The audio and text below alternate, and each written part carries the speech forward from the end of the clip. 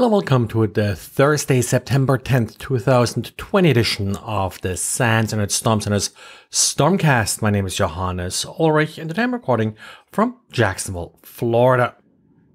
Well, today I took a little bit of time to take a look at network traffic from macOS 11, the up-and-coming version of Apple's operating system. It's available as an open beta, so anybody can download it and play with it. And I mostly took a look at network traffic to see if there's anything odd or interesting. Nothing really all that different from prior versions of macOS. What I sort of found probably the most interesting is the additional use of Crease in TLS client hellos. Now, Crease is a feature in TLS that's somewhat new and kind of intended to weed out non-compliant implementations. In TLS, a server or a client is essentially supposed to ignore unrecognized options that the other side sends. So if the other side offers a cipher that doesn't exist or a TLS version that doesn't exist, well, you're just supposed to ignore it.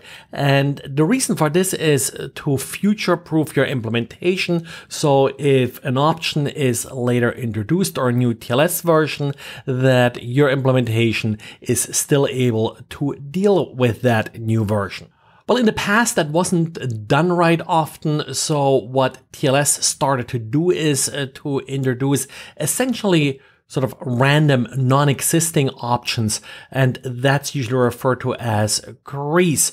Now, so far, you may have seen this, for example, as ciphers. Because you see a cipher, Wireshark sort of nicely calls them Crease. But what macOS 11 does, it also adds a random TLS version. So you may want to take a quick look at this if you're doing TLS interception to make sure this is not causing any problems for whatever solution you have implemented.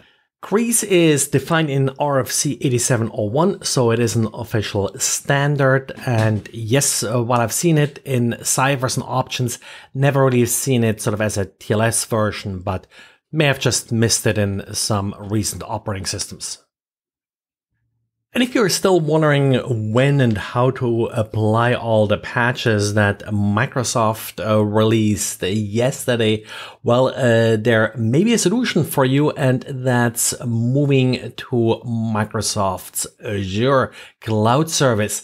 Microsoft announced that they will be starting to offer a service that will patch Windows servers hosted in Azure automatically. Now, they're starting with recent versions of Microsoft Windows Server Data Center, but they say they will add additional versions of Windows in the future. This is something that you will have to enable. So of course it's not automatic, but once enabled, patches will be applied automatically if they are security patches or if they're labeled as critical. If needed, the system will also be rebooted, so you have to be a little bit careful there that you don't enable this automatic patching feature for systems that can't reboot at random times. And security company Intezer is observing an interesting attack that is going after exposed Docker systems. Now, this attack conducted by a group that calls itself Team TNT is actually using a legitimate management tool called Weavescope, and also Weaveworks is the name of the company that produces this tool. Now, Intezer is stating that it's the first time that a legitimate tool is being used for this type of attack. Kind of doubt that's the case. Like, these attacks against exposed Docker APIs are pretty much old news and something that is happening for a while now. And I've seen various open source tools and so being used in these attacks.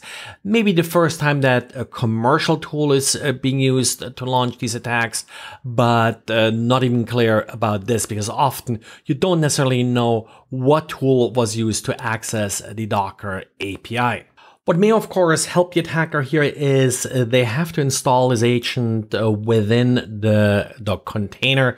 And by using a legitimate tool, of course, they're less likely going to trigger any kind of anti-malware. But if you are exposing your Docker API ports, if you're not protecting them, then, well, that's probably your least problem to have up-to-date anti-malware running on the system.